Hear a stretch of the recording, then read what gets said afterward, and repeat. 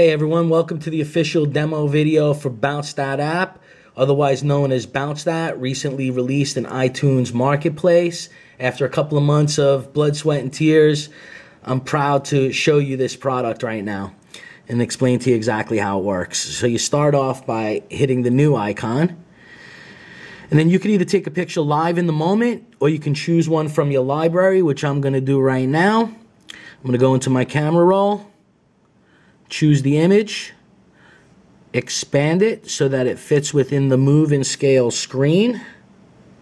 Then as you'll see, there's a button right here to hit choose. Wait a moment for it to load. Then you have the option of adding your bounce target. So up on the left, I'm going to hit the plus button.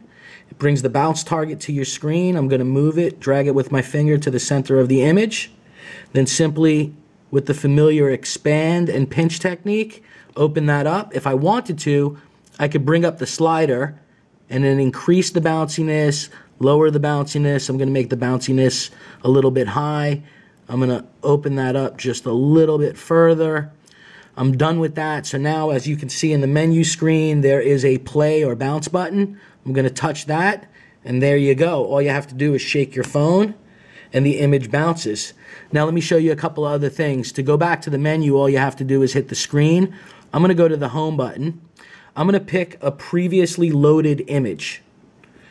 From there, let's see, I'm going to do multiple bounce points from a previous image.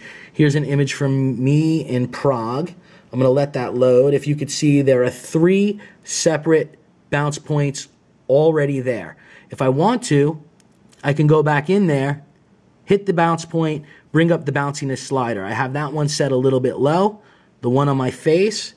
I'm going to do that one more time. I have that one set a little bit higher. Then I'm going to bring up the third one, which is on the belly of the beast. Bring up the slider. That one is to the highest bounciness. And then I'm just going to simply hit play.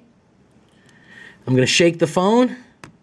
And there you go. And you could see how the heads bounce independently and the belly bounces really fast.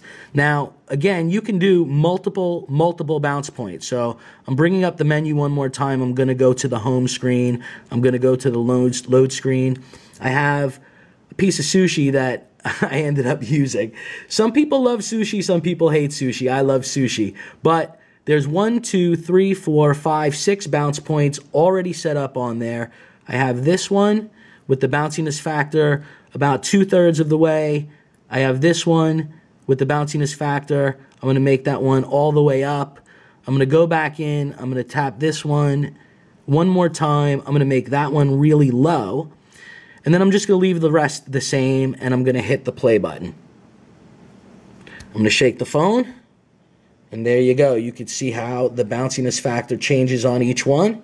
And you can see that each of the tentacles are moving and bouncing. Well, there you go. That's the demo for BounceThatApp. Please go to BounceThat.com or BounceThatApp.com or direct into iTunes, and you can download BounceThatApp for free right now. Thank you very much.